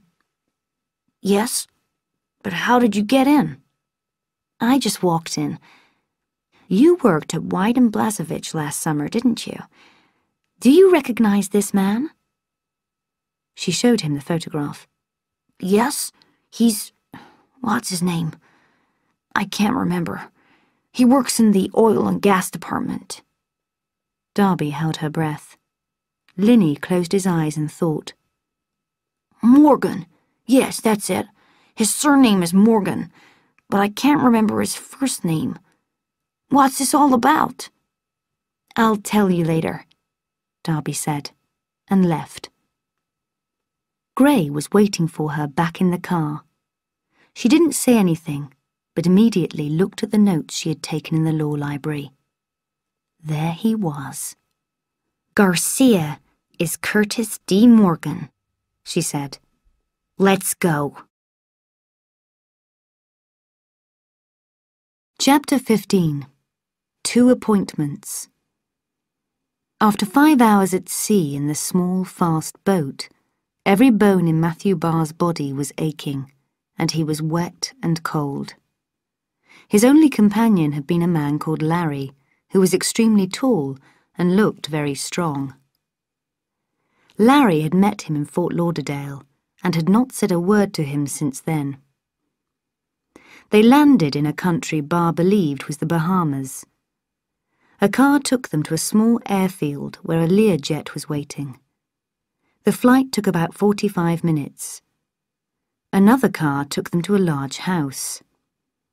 Barr had no idea where they were. Barr was met by a man who called himself Emile, who led him round the outside of the house to a sunroom. "I'm afraid you must take off your shoes," Emile said with a polite smile. "And be careful not to step on the towels." Inside, Barr saw that towels were lying on the floor of the sunroom, making paths around the room. A door on the other side of the room opened, and Victor Matisse came in. Barr stared. Matisse was an extraordinary sight. He was extremely thin and had long grey hair and a beard. He wore only a pair of black sports shorts. His toenails were yellow and very long. He looked completely crazy. "Sit over there," he said, pointing at a chair. "Don't step on the towels." When Barr was seated, Matisse asked, "What do you want?" He was staring out of a window. "The president sent me," Barr began. "He did not. Fletcher Cole sent you." "All right. We need to know whether the Pelican brief is true. Have you read it?" "Have you?" "Yes." "Does Mr. Cole believe it to be true?" "I don't know. He's very worried. That's why I'm here, Mr. Matisse. We have to know." "What if it is true?" "Then we have problems." Matisse turned away from the window, looked at Barr and said, "Do you know what I think? I think Cole is the problem. He let too many people see the brief." Barr could not believe what he was hearing. The man who had ordered so many deaths was blaming someone else for the situation. "Is it true, Mr. Matisse? That's all I want to know." Behind Barr, a door opened without a sound. Larry, in his socks and avoiding the towels, stepped silently into the room. Matisse walked over to the door and said softly, "Of course it's true." He left the sunroom and went into the garden. Now what? Barr thought. Larry put the rope round Barr's neck, and Barr did not hear or feel anything until it was too late. Matisse did not want blood on the floor, so Larry simply broke his neck. They reached the building where White and Blasevich's offices were before 5 o'clock. She was wearing a dress, and Gray said she looked just right. She could tell that he liked the way she looked, and she found to her surprise that it didn't make her angry, just a little sad about Thomas. She walked up to the secretary at the desk, who said, "Can I help you?" "Yes, "I have an appointment at 5 o'clock with Curtis Morgan. My name is Dorothy Blythe." The secretary's mouth fell open, and she said nothing. Darby's heart stopped. "Is something the matter?" "Can you wait a moment?" the secretary said. She got up and disappeared into another room. "Run," Darby's mind was telling her. "Run! There's something wrong here." But before she had time to do anything, the secretary returned with a man. "Good afternoon," he said. "I'm Gerald Schwab, one of the partners of the firm. You say you have an appointment with Curtis Morgan?" "Yes. Is there a problem?" "There's nothing in his appointment book." "Well, that's your fault, not mine." "And what was the meeting about?" She felt weak. "I don't see why I have to tell you that. Why can't I see Mr. Morgan?" "Because he's dead." She was in shock. "Dead?" "Yes," Schwab said. "He was mugged in the street. I'm sorry. I can see this has been a shock for you." She decided to act really upset. She didn't want them to ask any more questions. She wanted them to think that she was just a weak young woman. "I'm sorry," she said. "I think I'd better go. I'll phone again for another appointment." Schwab led her to the lift himself. Edwin Sneller knew that he and his men had been wasting their time in New York. The place was just too big. Then, at last, she moved some money from her bank in New Orleans to Grantham's bank in Washington. Sneller's client owned the bank, so he received any information he asked for. That meant that she was in Washington, and that she and the reporter were working together. He had 2 men with him, and he had asked for more. They had to do the job quickly. But he felt less confident without Carmel. The girl had escaped so far, and she could be hiding anywhere. He would start with the Washington Post building. Grantham had to come back there sometime. Gray found Curtis D. Morgan's address in the suburbs, and they drove out together to the house. Mrs. Morgan's father, however, refused to let them in to see her. Gray left his business card so that she could call him if she wanted to. He told her father that Morgan had spoken to him 3 times just before he died. "Is that the end of Garcia?" Darby asked as they drove away. "We'll see tomorrow," he said. "How do you feel at the moment? Do you feel safe? I'll be glad to sleep in your room tonight, just like I did in New York." "But I don't have a sofa here," she said. "Where would you sleep?" She was smiling, and this was a good sign. But then she remembered Callahan. "I'm not ready, Gray. I'm sorry." She rested her head on his shoulder while he drove the car. "I'm still frightened to death," she said. Chapter 16. Morgan's Story. Beverly Morgan called Gray at 4 o'clock the next morning. "My father would be angry with me if he knew I was calling," she said. "The reporters were horrible to us after Curtis was killed, but I need to talk to someone." She asked him how he knew her husband, and Gray explained about his phone calls and the murders of Rosenberg and Jensen. He spoke to her patiently for a long time, until he won her confidence. "What do you think he knew?" she asked. "I have no idea. If he had written something down on paper, where would it be?" "In our lockbox in the bank. But that's where all his legal papers were, so I've already looked in there. I did find another key in his desk, though, last Saturday." Gray held his breath. "A key to another lockbox?" "Yes, a box at First Columbia Bank. That's odd because we've never used that bank. I wasn't in a hurry to go to the bank and look in the box because I already had all his legal papers. Maybe it was even something I wouldn't want to see." "Would you like me to look in the box for you?" Gray asked. "I hoped you would say that. Yes, please." "I'll come round and get the key now." He and Darby drove to the bank the next morning.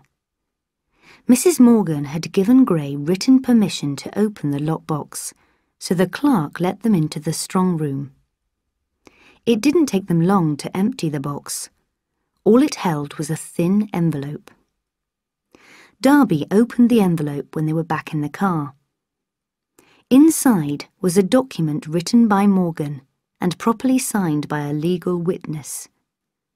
The document started, "Since you are reading this, I am probably dead." It was a powerful first sentence. In the document, Morgan described who he was and where he worked. He said that he often worked for one of the firm's clients, who was called Victor Matisse. The partner in charge of Mr. Matisse was F. Sims Wakefield. Morgan explained the Louisiana case and how important it was to Mr. Matisse. It was important to White and Blazevich too, since Matisse had promised them a share of the profits from the oil.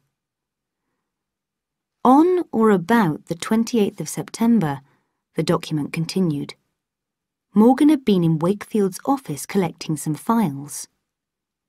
When he returned to his own office, he found that by mistake he had picked up a note from Wakefield's desk together with the files. A copy of the note was joined on to Morgan's document. The note was dated the 28th of September and was from Marty Vermano, another partner. It read, "Sims, tell our client that the court will be easier on him if Rosenberg is retired. The second retirement is a bit unusual. It is Jensen, who, as you know, has those other problems." The note amazed and frightened Morgan.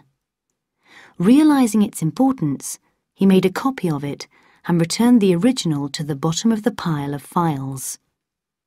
10 minutes later, Wakefield came into his office, looking pale and worried. They found the note under the files, and Wakefield asked Morgan if he had read it. Morgan said no. Wakefield looked at him very closely, but seemed satisfied. That night, he left the papers on his desk very tidy. The next morning, he could see that someone had searched his desk. He began to see Vermano in Wakefield's office more than usual. Wakefield stopped him working for Matisse. Then, Rosenberg and Jensen were killed. He was sure that Matisse had ordered the killings. He thought that people were following him. He had decided to hide his copy of the note together with this document in a bank, in case he was killed. He was very frightened. That was the end of the document. The thin-faced man watched the car come fast round the corner and park illegally outside the post building. The man and the woman jumped out of the car and ran past him into the building. He had a gun inside his jacket, but it all happened too fast.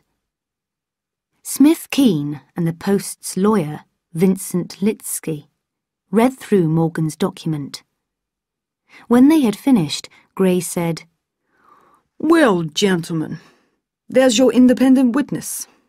Can we print Darby's story now?" Keene and Litsky looked at each other. Keene left the office for a few minutes to speak to the newspaper's owner. When he came back, he said, "Okay, Gray, we do the story. How long will it take you to write it?" "I already know the shape of it," Gray replied. "I only have to write the details. It should take me about 2 hours." "It's 11 o'clock now," Keene said. "Try to finish it by 3. Litsky needs time to read it before we print." With Darby's help, he finished the story on time. Keene and Litsky read it and made some changes. Darby was watching something out of the window. "When I've rewritten the story," Gray said, when Keene and Litsky had finished, "I have to make some phone calls." We'll be back at 3:30, Keane said. They're outside, Darby said softly when Keane and Litsky had left the room. Who are? I was watching a man standing on the corner. He looks innocent enough. He's just standing there drinking coffee from a cup. But he's been there a long time. I saw him earlier as well. And just now, when you were talking, I saw the short man who chased me last week come up to the coffee drinker. They talked for a minute, and then the short man disappeared again. They're just waiting for us to leave the building. Chapter 17. Time to trust someone. The first phone call was to a friend of Grantham at the FBI. Phil, this is Gray Grantham. I've got the recorder on. That sounds serious. Go on. We're going to print a story tomorrow about the Rosenberg and Jensen killings. We're going to name Victor Matisse as the man behind the killings, and also 2 of his lawyers here in Washington. We'll connect this story with the killing of Verheek in New Orleans. We believe the FBI knew about Matisse early on, but refused to investigate at the request of the White House. We want to give you the chance to comment. There was silence. Phil, are you there? Yes, I think so. Any comment? I'm sure we will have a comment, but I'll have to call you back. Okay, I'll look forward to it. In fact, it was Voiles himself who called back about 10 minutes later. He demanded to speak to Smith Keane. What are you doing, Smith? He said. We're still investigating Matisse. It's too early to be sure. What have you got? Does the name Darby Shaw mean anything to you? Keane asked. Yes. We have the Pelican brief, Danton, and I'm sitting here looking at Darby Shaw. I was afraid she was dead. No, she's not. And she and Gray Grantham have an independent witness to support the brief. It's a big story, Denton. We need to meet. I'll come round in 20 minutes. Okay. Keane put the phone down and smiled. He was amused at the idea of the great F. Denton Voiles coming round to his office for a meeting. The next phone call Gray made was to Fletcher Cole in the White House. Cole agreed that Matisse had given large amounts of money towards the president's election, but denied that Matisse and the president were close friends. He had to admit that he was familiar with the Pelican brief. When Gray asked why there had not been an immediate investigation of Matisse, Cole angrily denied that the White House had tried to slow down such an investigation. Then Voiles arrived with K.O. Lewis. Keane took him into his own office and gave him a copy of the story to read while Gray made the third phone call. He rang White and Blazevich and was put through to Marty Valmano. For the third time he explained that he was recording the conversation. Mr. Valmano, Gray said. We're printing a story in the morning which names your client, Victor Matisse, as the man behind the killings of Rosenberg and Jensen. Good, said Valmano. We'll take you to court. By the time we're finished, Mr. Matisse will own the Washington Post. Mr. Valmano, we have a copy of the Pelican brief. Have you heard of it? Silence. We also have a copy of a note you sent to Sims Wakefield on the 28th of September. In the note, you suggested that your client's position would be a lot better without Rosenberg and Jensen on the Supreme Court. Silence. Mr. Valmano, are you there? Yes. We wanted to give you the chance to comment. Do you have any comment? You're going to destroy me, Valmano said. Voiles and Lewis entered the room with Smith Keane. Keane introduced them to Darby and Gray. Voiles smiled at Darby and said, So, you're the one who started all this. No, sir, she said. I think it was Matisse. They sat around a table. Voiles had a piece of paper. He said, I'm going to read you something. This is official, and you can use it in your paper. Anything else Louis or I say is unofficial, and you can't use it. Is that clear? Keene and Grantham said yes. All right, Voiles said. We received a copy of the Pelican brief 2 weeks ago and showed it to the White House on the same day. It was personally delivered by K.O. Lewis to Fletcher Cole. Eric East was also present at the meeting. We thought it was worth investigation, but nothing happened for 6 days, until Gavin Verheek was murdered in New Orleans. The FBI began a full investigation into Victor Matisse, involving over 400 men. We believe Victor Matisse to be the main suspect in the murders of Rosenberg, Jensen, Thomas Callahan, and Verheek, and we are trying to find him. Did the White House interfere with your investigation of Matisse? Grantham asked. This is now unofficial, Voiles said. You can't use it, okay? Okay. Yes. The president asked me not to investigate Matisse.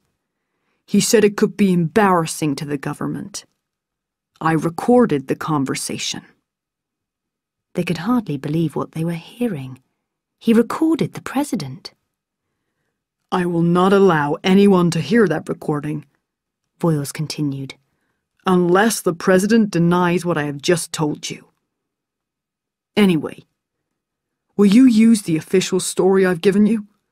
Will you put Cole's name there on the front page along with everyone else? Yes, I think he belongs there, Keene said. Good, said Voiles. Can you give me some early copies of the newspaper tomorrow morning? I want to take them round to him myself and watch his face. He'll take the blame, Keene said. It will be the end of his career, but he'll make the president look innocent. Yes, I think you're right, said Voiles. Now, I'd like to speak to Miss Shaw alone, please, if that's all right with her. Okay, she said, but Grantham stays. All right. When everyone else had left the room, Voiles asked, What are you going to do next? First tell me who killed Gavin Verheek, she said. It was Carmel. And Carmel was the one who was shot in the head as you were holding his hand by the river. Who killed him? We think it was someone from the CIA. We know the CIA were investigating Matisse in a small way. In his oil business, Matisse had connections with some unfriendly Arab countries, so the CIA were already keeping an eye on him. When they saw a copy of the Pelican brief, they sent a few men down to New Orleans to look after you. Darby got up and went to the window. It was dark outside now. They didn't do a very good job then, she said. There are men out there now who have been following me for a week or more. One of them chased me in New Orleans, so I don't think he's CIA.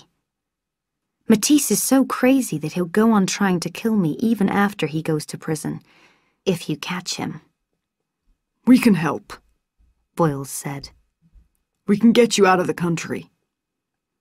It was time to trust someone. She took a deep breath. All right, she said. I'll go and make the arrangements, Voiles said.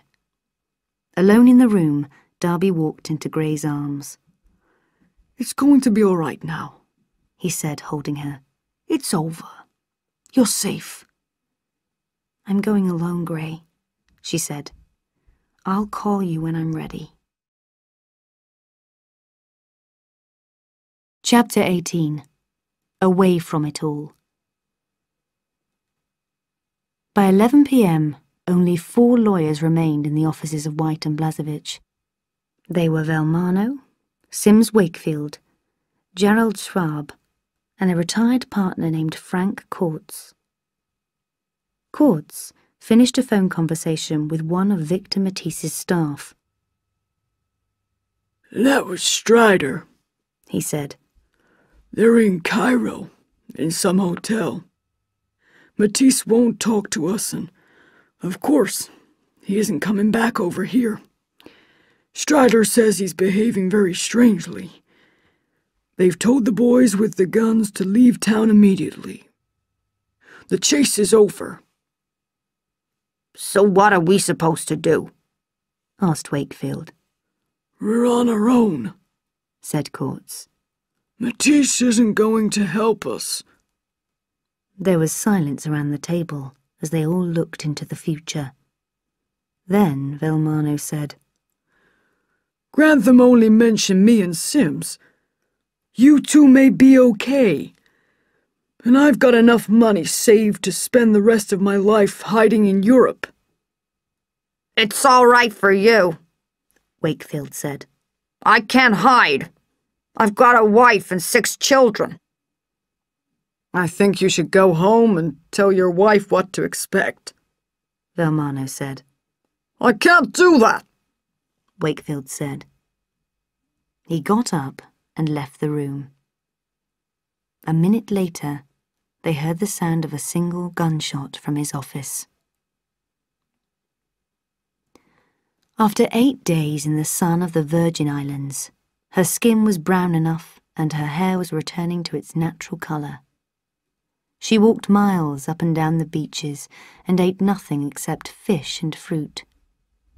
She slept a lot the first few days.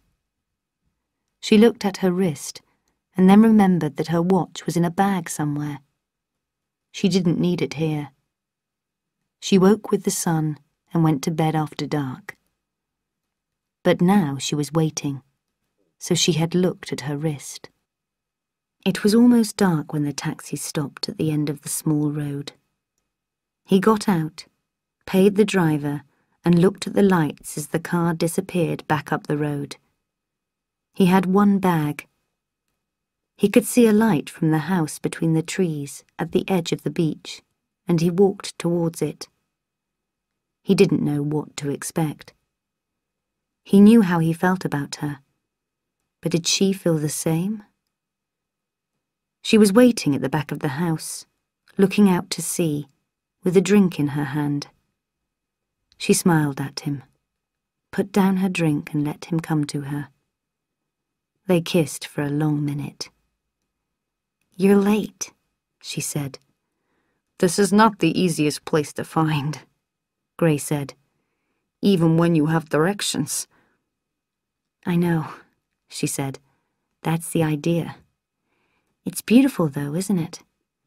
"It is. You ought to." "Let's go for a walk," she said. He changed into a pair of shorts, and they walked together on the beach, hand in hand. "You left early," she said. "I got tired of it. I've written a story a day since the big one, and they kept wanting more. I was working 18 hours a day. Yesterday, I said goodbye." "I haven't seen a paper for days," she said. "Cole's finished. The president will be okay. I don't think he did anything really bad. He's just stupid. He won't get re-elected, though." "You read about Wakefield?" "Yes, that was in the last paper I saw." "They've got Schwab. They want Velmano, too, but he's disappeared. Of course, Matisse is in deep trouble. And they're after 4 of his men, too." They walked in silence along the beach. She put her arm round his waist and he pulled her closer. "I've missed you," she said softly. He breathed deeply, but said nothing. "How long will you stay?" she asked. "I don't know. A couple of weeks. Maybe a year. It depends on you." "Let's take it a month at a time. Okay, Gray?" Perfect.